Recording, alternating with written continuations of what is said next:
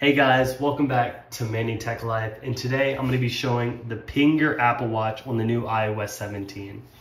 So first what you got to do is go into settings and go scroll to Control Center. From Control Center we have a new tag here, is ping my watch. Go ahead and add that to your Control Center. Now whenever you lose your Apple Watch, you can go to Control Center, tap on this icon, and it will ping your Apple Watch.